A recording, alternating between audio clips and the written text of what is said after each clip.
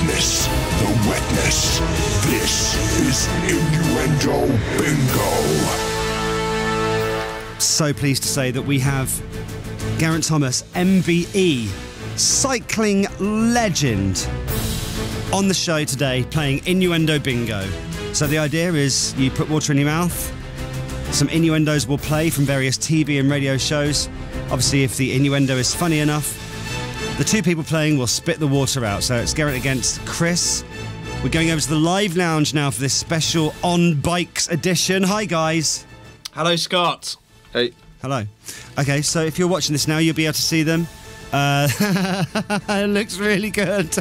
I thought I was getting a proper bite. This is a joke. Right. What I didn't say was that obviously G's brought his own bike in. Do you want to describe your bike for us, Chris? Well, G's here in his full sort of, Team Sky get-up. I'm here on what is the nearest thing to a tricycle. It's got stabilisers, but it has got a bell. That's right. So I thought we'd. But you're quite low down there as well, aren't you? Am I? Yeah, compared to G. Yeah. So Yeah. This is good though, because in the tactics of the game, G, you can just absolutely soak him because you're above him. Got height advantage. Yeah. You've got total height advantage. He's played it once before with his mother-in-law in Thailand, but today he's playing the actual thing. It's Innuendo Bingo with Geraint Thomas. Are you ready, boys? I'm ready. This is right. a cycling special. Have a look online. You will absolutely love it. It looks good. Okay, are we ready? Got your waters there? G, ready to go? Okay, first we're going to Who Do You Think You Are? And Frances de la Tour is going through some old cartoons. Now imagine her surprise when she found this one in the collection. And then this rather pompous woman seems a bit lardy, but she's showing a leg. Yes. Surely 1,000 cannot be called excessive damages. And now a rather big lady with a huge muff. Oh, double spray there from both contestants. This is ridiculous. Why? I'm so much lower than him. Yeah. I can't spray up that high. Yeah.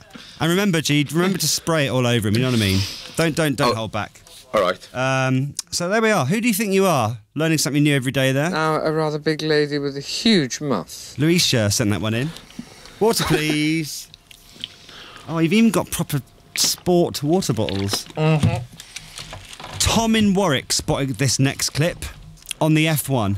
And David Coulthard tells us about some of the tough decisions the drivers have to make before each and every race. I know that Kimi tends to use a mirrored visor in dry conditions. As you see Daniel there power sliding his Red Bull, excuse me. So it may well be that Kimi has chosen not to have a clear visor on his wet helmet. Come on.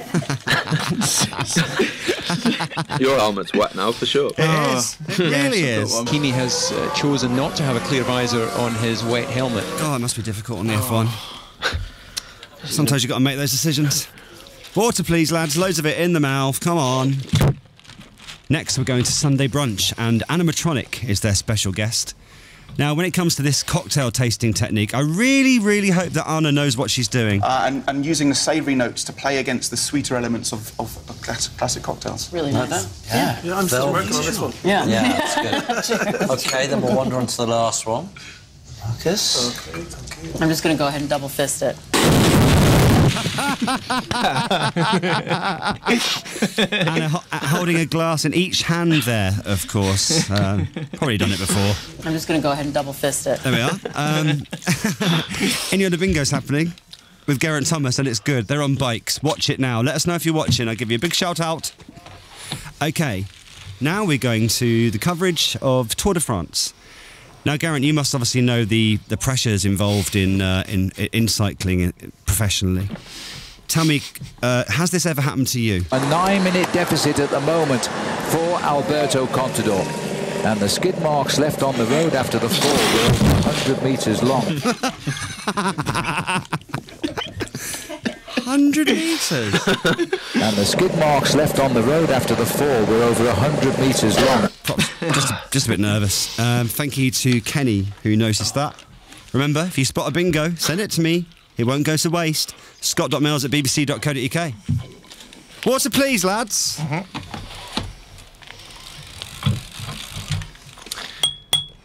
Nice bail, Chris.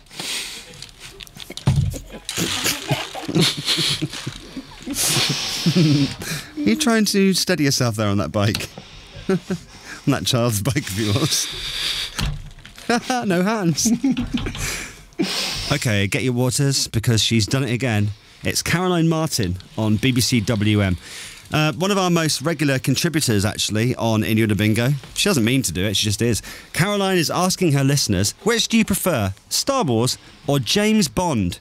Caroline, please could you read the text before you read them out on air? Kaz, there's no choice. Star Wars was the greatest film of all time, says Sean. Mark in Tamworth says Bond. Roger Moore is my favourite, yes. Followed by Brosnan. Superman did more to promote religion than Star Wars. Bond every time for me, although I do have a purple lightsaber.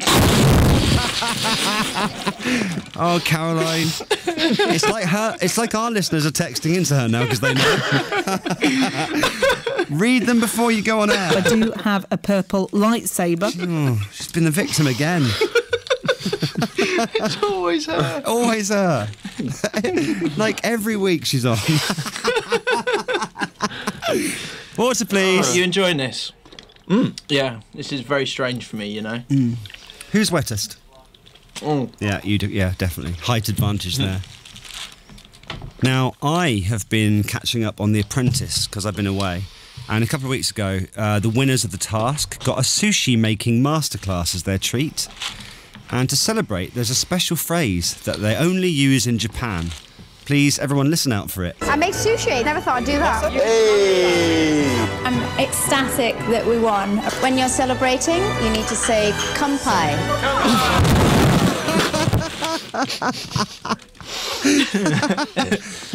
That's how you toast with drinks in Japan. You need to say "Kampai."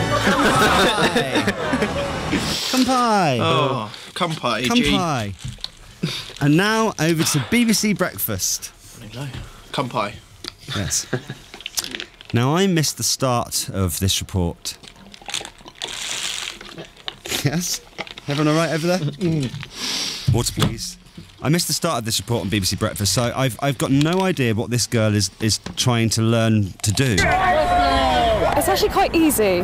Now I'm getting the hang of it. But before, I'd never even touched a ball. Yeah. She'll get the hang of it. It's like riding a bike. Before, I'd never even touched a ball. Learning American football there, of course. Loads of you spotted that, including Jessie and Stacey. Dan in Eastbourne's watching, waiting for the dentist. In the dentist, just in the appointment room there, watching on his phone. Paul's watching in his van. I'm watching the very wet live lounge. I'm loving it, especially on bikes.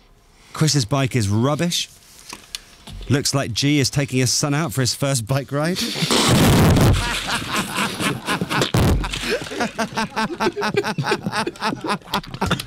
That's a great text. That's a great text. Looks like he's enjoying it as well. I know. Water, please. Now, who remembers the Winter Olympics? This is from the curling. And Christina Bertram does not hold back when she takes on the opposition. An out-turn draw from Christina Bertram. She's just come right up and sat on the face of the Canadian.